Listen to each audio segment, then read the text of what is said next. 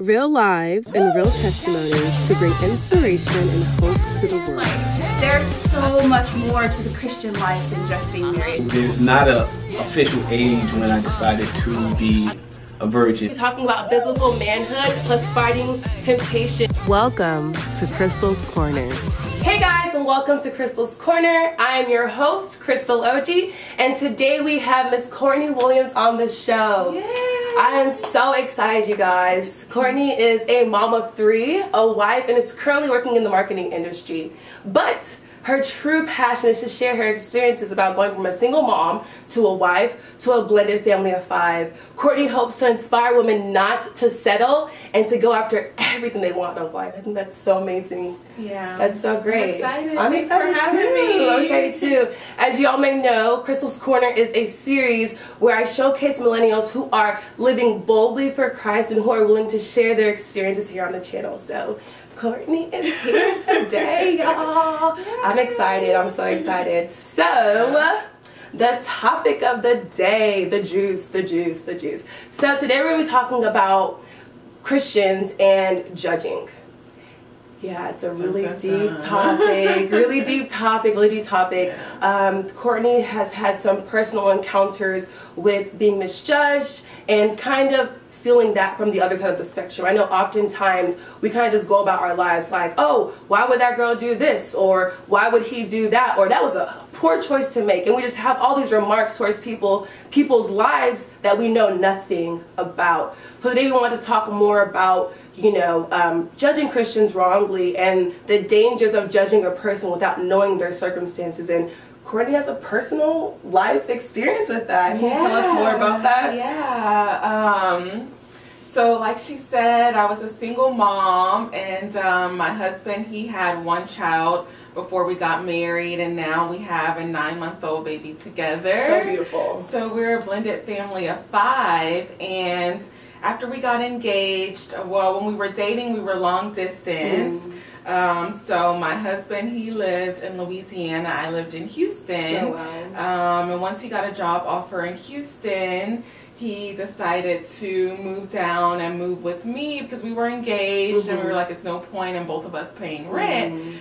So we felt like since God gave us a second chance to get it right, we wanted to go ahead and get married and then plan for our wedding a year out from getting married. So we went to the courthouse and we got married. We make 2 years in 2 months. 2 weeks. Congratulations. Yeah. Thank you. So with that being said, we planned for our wedding a year out from getting married at the courthouse, and yeah, our 9-month-old baby, she popped up 6 months before our wedding date. Wow. So I found out I was pregnant 6 months before we were due to actually have our ceremony. And so I was like, oh my gosh, I had already bought my dress, and we had already booked our venue and all of this stuff. So we couldn't back out of it. And I was just like, I'm going to have a 6-month bump at my wedding. And so anyway, we have the wedding. Everything goes great. We shared our pictures on social media after we got married, and the pictures kind of went viral, I guess. A huge controversy. Yes. The Williams family.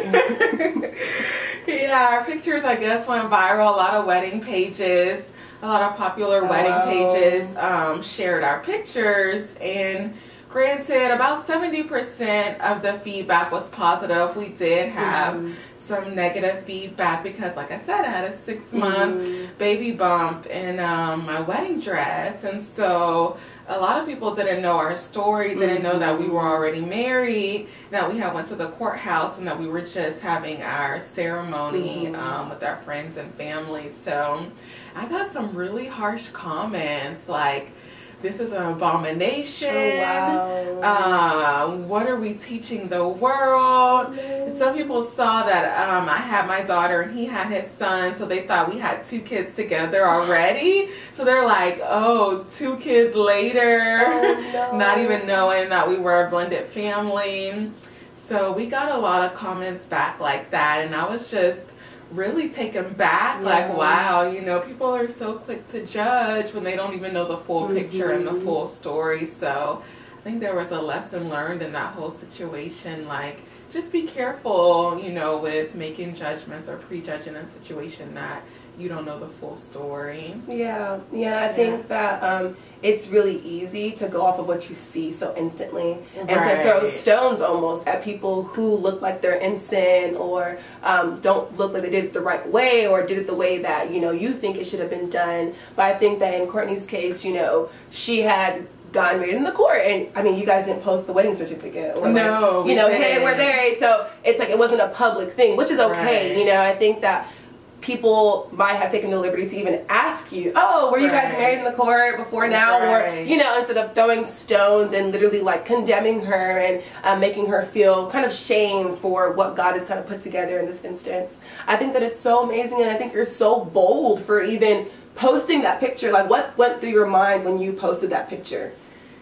So you mean originally or after the fact? Like, maybe originally, when you first posted it, you're like, okay, I know I'm pregnant. Yeah, like, I want to show my dress off. Right, like, I look too good not to post this. Yeah, no, I was really proud. I was, like I said, I was taken back from the feedback. I guess I didn't really think about it. But yeah, I felt so beautiful. I felt like I was glowing. My dress ended up fitting perfect. It was my dream dress, and I think I ordered it in a size 4, and I didn't even know if I was going to fit it, like, up until the day of my wedding. So it was nobody but God and my seamstress who made that possible. And yeah, so I was really proud to post the picture. I didn't know, you know, the feedback that we were going to get. A lot of people didn't know that we were married besides our close friends and family, because it wasn't something that I broadcasted. I really didn't want to like debut it until the wedding, but under the circumstances with my baby bump, we kind of had to put it out there that we did go to the courthouse before. But yeah, I felt beautiful. I was so proud to post the picture from our ceremony. It was just such a God-filled and Holy Spirit-filled night, and I just wanted to share it with my Instagram family and my Instagram friends. Yeah, that's amazing. I think there are a lot of mothers or wives who are kind of going through that same transition, like, oops, I'm pregnant, what now? You know, and living in that fear of, if I post, will I be rejected? If I post, will I still be seen as a Christian or holy or pure? I think that's a struggle that many women may face, you know, upon getting married or having been married in the court and now looking to have the ceremony afterwards. So I think that you're a great example of someone who's just like, you know what, I look beautiful, I'm going to own it, I got married in the court, and hey, look, my baby's here, and my man is here, and my kids are here, and we good, okay? So I think that's so amazing. I think that's so amazing how even though maybe the world or Christians throwing stones are calling it bad, and why would you do that? I think that God is looking down, smiling, and saying, wow, like, you know, this is beautiful. This is your union, you know? And it may not look like the conventional way of doing things, but I think that there's always that backstory that we always need to think about. Like, we can't just jump to conclusions and condemn people for things that we think that they did or didn't do, you know? I think it's really, really important. Yeah, and you know, you don't have a testimony without a test, and I feel like God has put my family in a position to show people that we all deserve second chances. You know, blended families can work, and God can be the center of them, and they can be successful. And so if you don't know, you know, the backstory, then it could be easy to judge. But I think once you know, then, you know, you're more welcoming and understanding of it all. And how was it blending both families initially? Initially, it was hard. It was hard in the beginning. When we first started dating, my daughter was 2. She's now 5. And then his son was 3, and he's now 6. And so they were pretty young. And so, you know, with young kids, that's like their prime age of like, they don't fool with people they're not comfortable with. They don't do that. No. Like, who are you? Right. Who are you? You brand new. You don't belong here. Exactly. Oh, no. Exactly. So it took some time for both of us just to put in the work and build that trust and that foundation with each other's kids, but God. Yeah. So yeah, now it's a lot easier. Yeah. What would you say your family's message to the world is?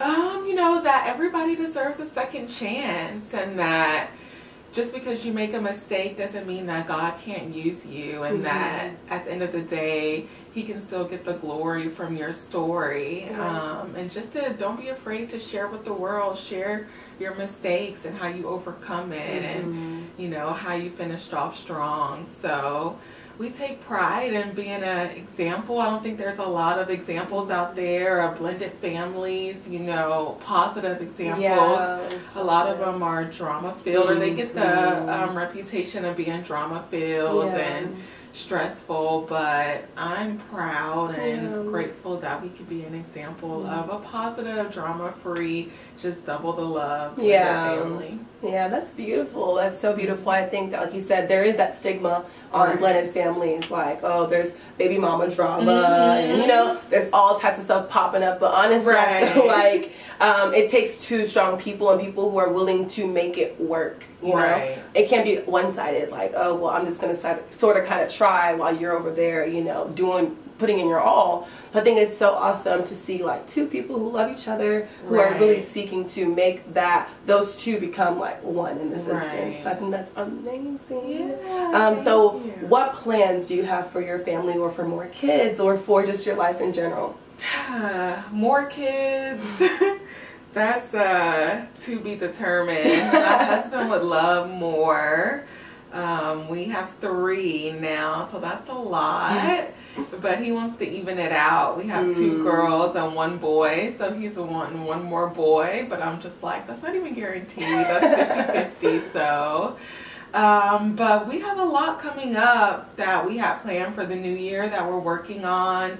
I'm starting a blog. So I'm starting a blog that'll be all things blended families, single motherhood, the road to dating and getting married while being a single mom, and then the aftermath of blending families and marriage and all that good stuff.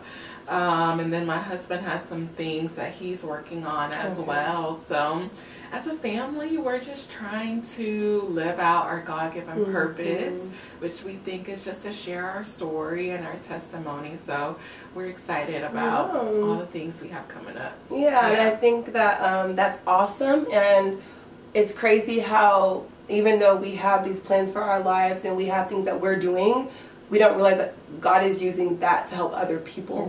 You know, like you think like, oh, we have all these plans, but it's like, no, like you're helping other people's lives, you know? And I think that's so beautiful, because in the Christian life, we have the opportunity to bless others, to help others, to encourage other women who feel like single mom is the end. And there are a lot of women who feel like single mom is the end. Like, who's going to marry me with the baby? You know, we always hear it, like, who's going to marry me with the baby? So seeing a woman who has kind of walked through that path and gone down that lane is really encouraging and inspiring. And I think that your blog will be a blessing to so many people. I'm going to link it below whenever it's ready, guys. So you guys can definitely check it out. And I'll link all her Instagram and social media below as well. So I think that that's so amazing, and I'm just hoping the best for your family. Thank you for coming on the show and just sharing. I pray that this video inspired you, poured into you, edified you, and just kind of gave you more insight into the life of a single mom who became a wife and who is now living as a mother in a blended family. Thank you guys so much for watching. Like I said before, I will put all of Courtney's information in my description bar below. Feel free to reach out to her or leave a comment below, letting me know what you think about this video. Don't forget to thumbs up, subscribe, and I will see you next time on Crystal's Corner. Bye!